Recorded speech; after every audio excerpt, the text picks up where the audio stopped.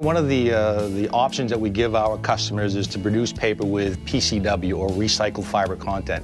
PCW is an acronym for post-consumer waste. So it's a magazine that's been read by someone, it's a newspaper that's been bought and read by someone, it's an insert that's been mailed to someone. It can't be something off the printing press floor, it can't be something that came just directly from a paper mill. It has to have been purchased or used by a consumer out in the field.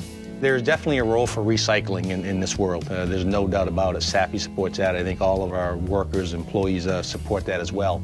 The misconception out there is that higher post-consumer waste relates to lower carbon footprint is wrong for the type of paper that we make here at this facility. There are definitely grades that make sense to use higher percentage of recycled fiber, or as much recycled fiber as you can to make this product. The corrugated cardboards, the newsprints, some of the tissue products, really the low-end paper products that are out there, a higher percentage of recycled fiber makes a lot of sense. You can do it by not having to process the product as highly, and you can do it much closer to your actually mill site to be able to enable a good, cheap source of post-consumer waste and actually maintain your overall quality and your overall economy for making that product. When it comes to coated-free sheet, similar to what we make here at Somerset, that reality is not the case. It takes a lot of work, it takes a lot of processing to be able to get a recycled fiber good enough quality to be able to use in our product line. For that reason, a higher post-consumer waste product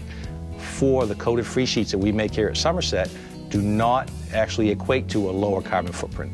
Yes, we can put recycled fiber into our grades. Yes, we can make premium papers with recycled content. But I would contend, and we'd share this information with everybody, that there is a better use for that recycled fiber where you have less processing going on and where it has a lower environmental impact.